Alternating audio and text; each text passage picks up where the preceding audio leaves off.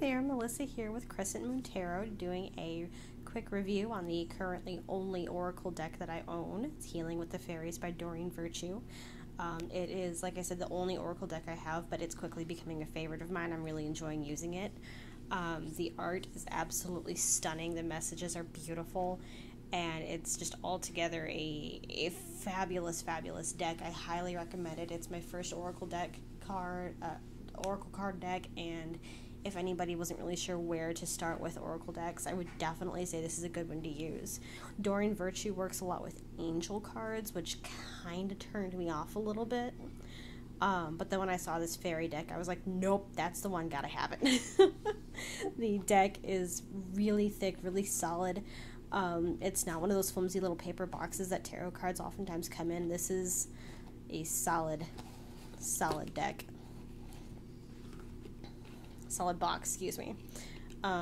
It doesn't even come apart that easily. I've got the lid inside the base, and I can't separate them with one hand. The guidebook that it comes with is beautiful as well. It's quite thick, and it's got black and white images of the cards inside, and a short description, a meaning, as well as affirmations, such as, I find the humor in life and laugh easily. I know my phone's not really focusing on that, I'm sorry.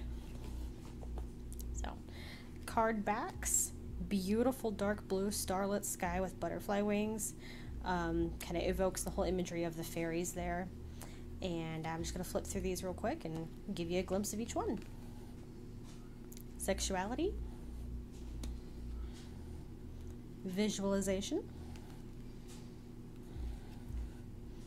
Beauty, one of my favorite cards. Honoring your true feelings, being honest with yourself. Parenting and children. Inner power. Creative expression. Raising your standards. Moving forward fearlessly. Letting go. Oh, and there are 44 cards in this deck. Trust your intuition. Body movement. Breaking free. Magic of nature. Kindness. Higher consciousness. Make music. Detoxification. And that card, the description actually says it's about mind, body, and soul, not just physical detoxification. Detox. Awakening your true self. Problem resolved. Miracle healing. Follow your dreams. Family harmony. Happily ever after. New location. Quiet time. Environmental awareness. Financial flow. Feeling safe. Inner child. Stand your ground. Positive expectations. Making new friends. Dreams coming true. Vacation. I love the macaw in that one.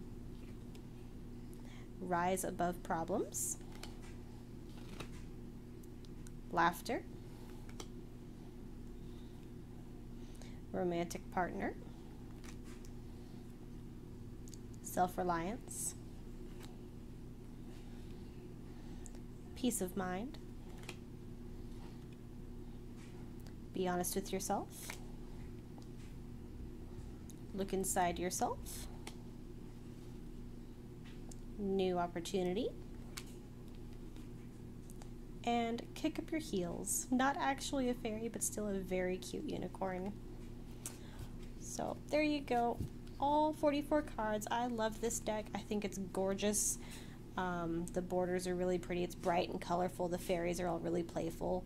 Like I said, my biggest gripe is that there's really no negative or difficult lessons to learn cards. It's all very happy, sunshiny, but if you're looking for something like that, and after all, it is called Healing with the Fairies, so it's going to be a very healing experience. Not a whole lot of negative going on here, but it just strikes me as kind of unbalanced.